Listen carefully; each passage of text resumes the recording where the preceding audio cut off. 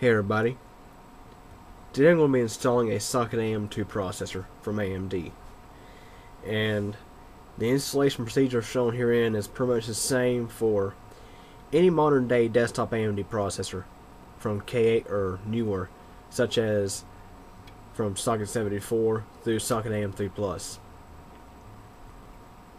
And here is the CPU that we're going to be installing. It is a AMD Athlon 64 X2 3600 plus CPU. Just a basic dual core processor.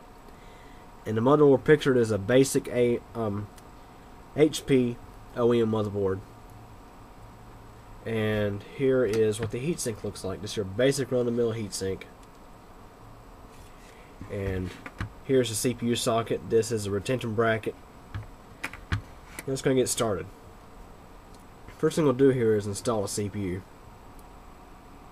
On the socket itself, you'll be locating a triangle, which in this case the triangle is located here. And be careful how you hold your CPU. Be sure to hold it by the edges, because you have, on this particular CPU, you have, I believe, 940 pins. And you do not want to bend these, trust me. Because if you're lucky, to get them bent straight is difficult. So we'll go ahead and install a CPU.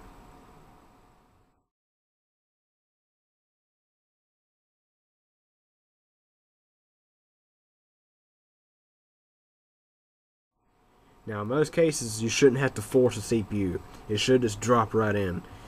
In rare instances, sometimes you may have to slightly push the CPU, but do not force. As you see, the processor just fell in with its own weight from the heat spreader. Now I'll go ahead and close the lever here to lock the CPU into place. Now, we're going to go ahead and clean the CPU heat spreader and the heatsink, so we can install the heatsink with thermal paste and stuff. All we need is like a paper towel and some Windex.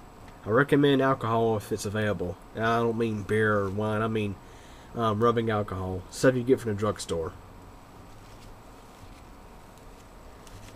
Go ahead and clean up our CPU here, the heat spreader.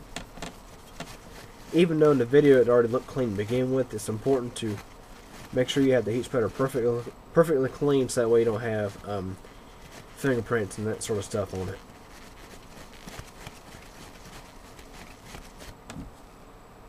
Now I'm going to repeat the procedure for the heatsink.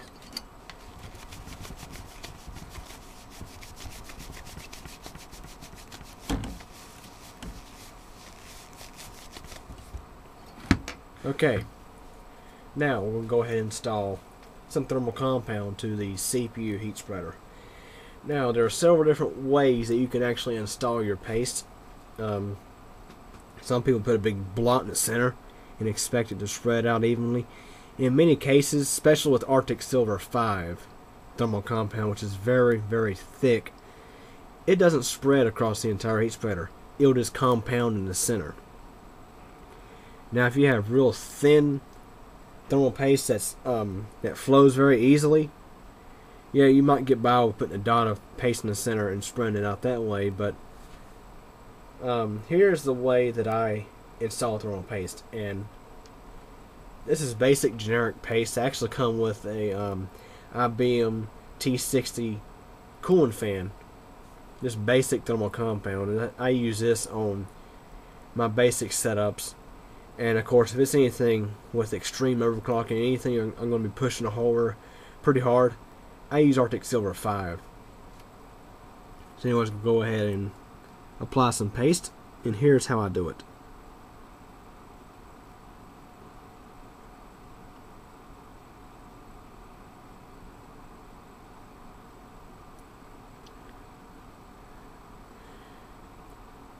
That right there is all we need. And the thing about the syringe here is sometimes it'll squirt out more than I really want,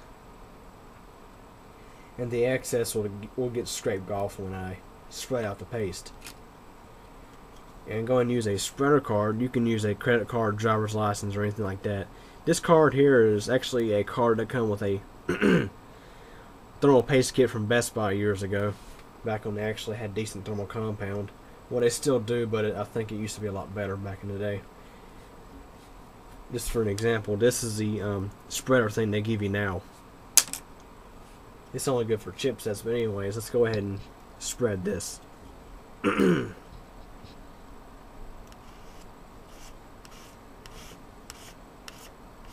mean, the procedure is very simple. You just spread the paste out.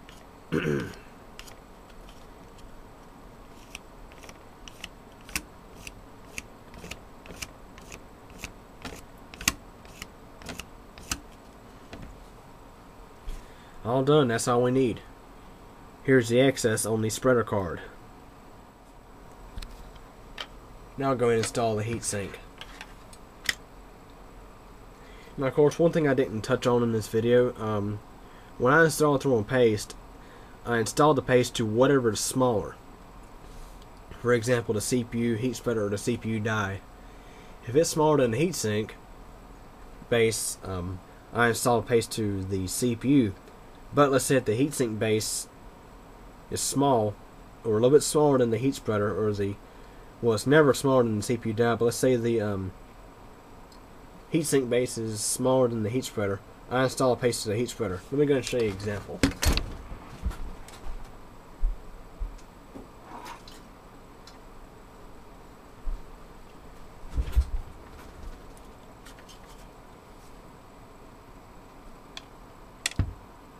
Here is a CPU cooler that has a base that is actually a little bit smaller than the CPU heat spreader.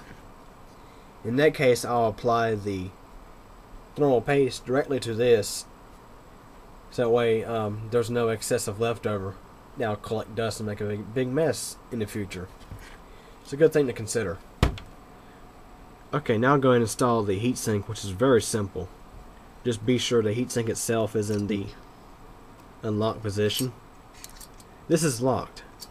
This is unlocked. Now go ahead and install.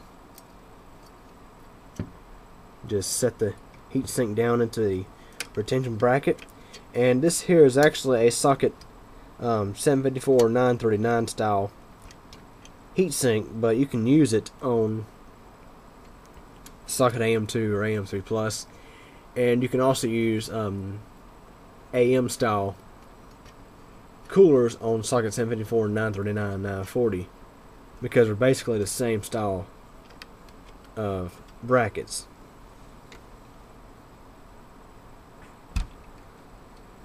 Okay,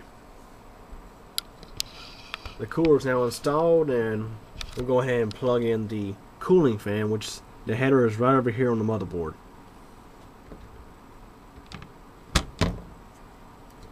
And tuck the wire down out of the way, which I probably should have installed the cooler the other direction, but it's no big deal. Anyways, the cooler is now installed. Any questions or comments, feel free to ask.